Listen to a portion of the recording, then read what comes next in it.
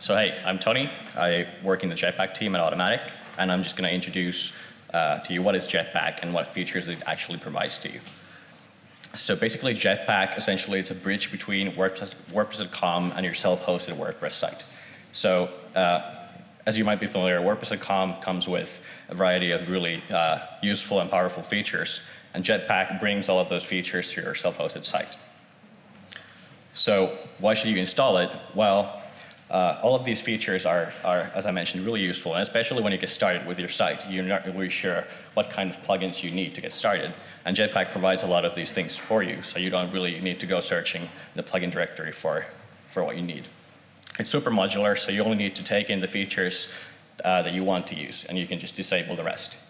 It's really easy to update, because when you update Jetpack, all of the features will be updated at once. And we have free and really active support, which is a huge plus. So one of the really powerful features is stats. And this is something that is actually processed entirely in WordPress.com.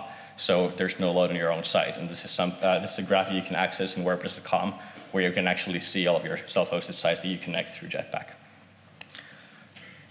It also provides a number of cool content writing and editing features like Markdown. So whenever you're writing your blog post normally, you can just type in Markdown, and when you publish the post, it will all be rendered.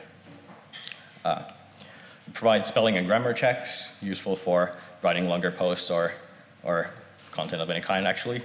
Shortcodes, so when you want to embed content from different places, or when you want to do something more exceptional like recipes, you don't have to make your own templates for making like a recipe look to your post. This is something that Jetpack provides you automatically. And also, you can allow your users to subscribe to your blog and get an email like this whenever you post new content on your site. It also provides some speed improvements like Photon, which basically makes your images load faster on your site by providing them from the WordPress.com content delivery network.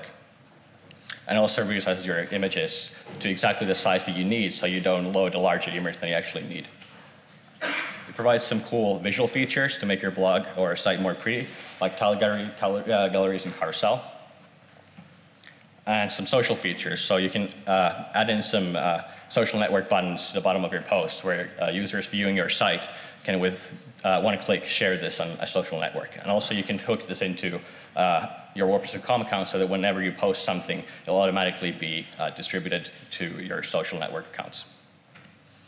You can also manage your sites remotely. So if you go into WordPress.com, you can see all of the sites that you have connected through Jetpack, and you can see what plugins there are active. You can manage the activeness state, so you can disable and activate plugins there. And soon you'll also be able to manage your modules. And this is something that gets better every day, and you should really check this out. Also, we just launched a new Protect module that makes sure that no brute force attack can actually log into your account. So it's actually surprising how many sites get hammered by brute protect attacks all the time, and you really don't notice this. You have no idea that something's happening unless you look at your server logs. So when you enable Protect, you'll actually see whenever people are trying to just go through different account names and different passwords and get access to your account. And whenever this happens enough many times, the Protect module will block the IP address of those machines that are trying to access your site.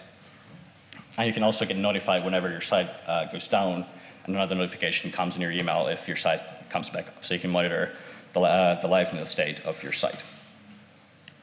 And something else to do with content, you could also add in the related post feature, which is something that will, at the bottom of your posts, show something that's related to your post, but not necessarily on your own blog. So this is just through other WordPress.com connected Jetpack blogs out there, or WordPress.com posts even, that do something similar. And if you enable this module in your own blog post, you actually increase your chances of being discovered, because other people using the related post module can have your site or one of your posts on your site at the bottom of one of their posts.